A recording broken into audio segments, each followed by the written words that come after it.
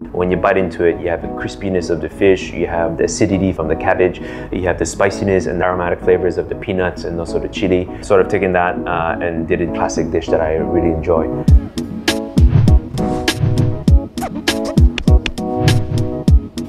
So my name is Vicky Cheng. I'm the chef owner of Beijing restaurant. So the philosophy is Chinese x French. It's actually a combination of using Chinese and French technique.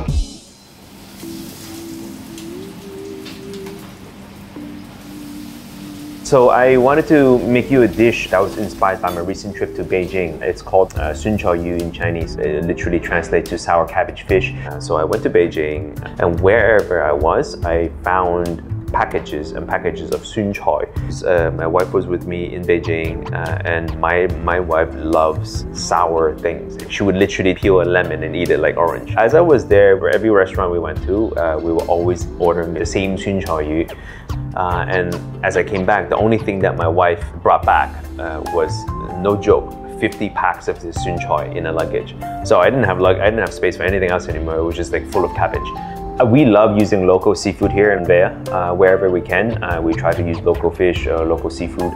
Tonight we'll be using local silver pomfret. We've taken a technique that I grew up learning how to cook fish by pan frying super crispy on the skin, by pairing with a sauce that is quite traditionally Chinese, by including the heads and the bones of the fish, which is essentially the most flavorful part of the fish.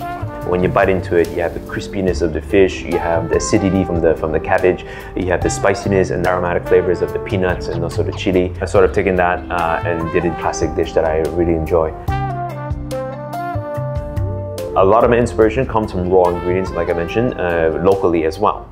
So I go to the market every day. Whether I need to buy something or not, I generally always end up buying something because there's always something new. It is really important as a chef to see what we have locally. The truth of the matter is Hong Kong is such a special city. You can get anything imported to Hong Kong as long as you're willing to pay for it. But you start to neglect what's already here. And whenever it is from Hong Kong, I'm more proud to serve it.